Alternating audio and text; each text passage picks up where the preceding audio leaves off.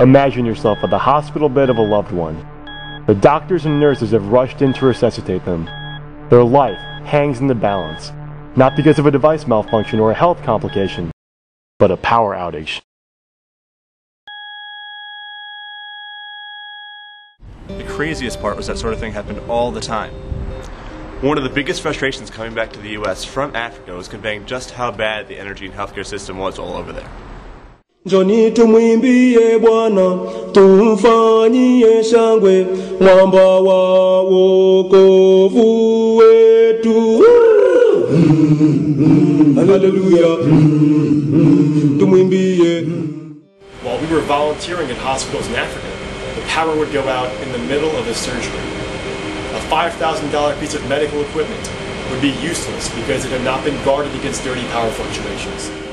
We all experienced firsthand just how bad it was. One of our colleagues at another hospital in Arusha told us that 1 in 3 surgeries would be interrupted due to a power outage. We saw these problems, and we wanted to create a solution. In the summer of 2009, James Malini, Chris Hammond, and Adam Kurzarok joined forces to repair medical equipment in hospitals throughout Tanzania. After successfully developing a backup power source using a car battery and discarded computer parts, it quickly became clear that there might be more widespread applicability. Their innovation is known as the cell saver. This device cuts costs and can provide several hours of backup energy during a power outage. It can power not just light bulbs, but also patient monitors, EKGs, computers, and other appliances, thereby accomplishing our goals of improving both productivity and quality of life in other countries. In addition to providing a backup energy source for developing world hospitals, the cell saver also promotes the green concept of e-cycling. E-cycling is rapidly becoming a lucrative enterprise, with hundreds of companies across the US making a profit by recycling electronic waste.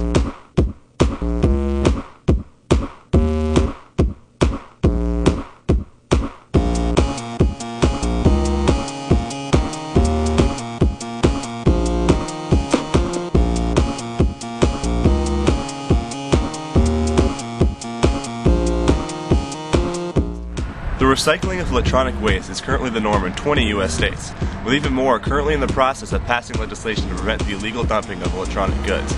Some companies, including Dell and Staples, take efforts to ensure that such waste is properly disposed of.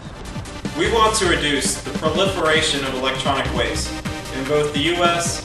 and abroad. We want to tackle energy poverty in the developing world.